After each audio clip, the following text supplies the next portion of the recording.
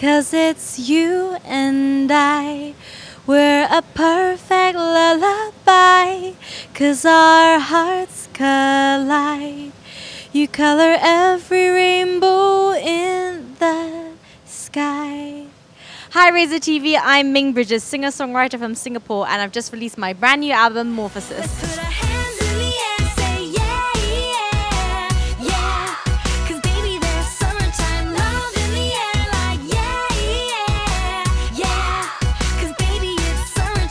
Despite having a killer bod, homegrown pop singer Ming Bridges feels more at home writing songs than wearing a bikini. I think wearing a bikini is a lot harder. Songwriting is something that comes very naturally to me. I think wearing a bikini, even though I'm very comfortable in my own skin now, it's something that you have to take getting used to. I think it's the same with everyone though. You just get worried like, oh, someone's looking at me, something like not right or this and that. Speaking at the launch of a debut English album Morphosis, the 21-year-old Eurasian singer-songwriter tells RazorTV her svelte figure is the result of a raw vegan diet which she was on for 28 days just before the filming of her music video Summertime Love.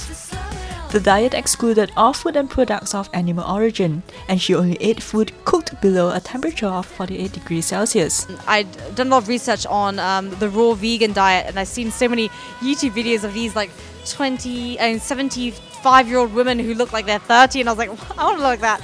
So I tried it, and I literally never felt fitter and healthier my entire life. My skin was glowing, my eyes were amazing, and that was the point I did Summertime Love, the video. And I'm really grateful I did that because for Summertime Love in particular, it was a 48-hour shoot. I'd slept 2 hours, and that was like me and Kevin Au, who I was very grateful for doing my video, were like raring to go, like super energetic, and it turns out he loves healthy food too, so we're like, woo, healthy food together.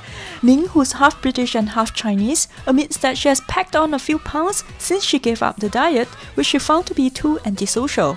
Like I'd go to a restaurant and I'd be like, oh, I haven't been eating this for a while. I'm like, what am I going to eat? So I went back to a more normal diet. I think there's definitely been a bit of a change because I do have my hypothyroid. It means it's very hard for me to lose weight, which I'm quite happy with how I look now, because when I was in Taiwan I was like dreadfully skinny. I'm quite lucky that I do like eating very healthily as it is, so I still think I have a lot more energy than normal.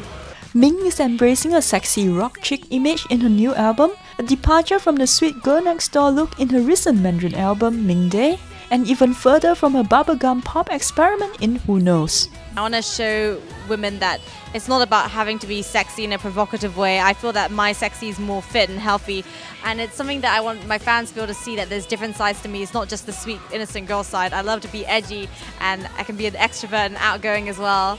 Especially with this album, we've experimented more with dance and energetic songs, so I think this image especially is really fitting with the music that I'm producing at the moment. Ming wrote and composed all 10 songs in her album Morphosis.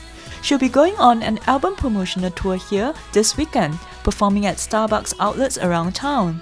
Her album is selling at the international coffee chain. You can also get it online via iTunes and major music stores.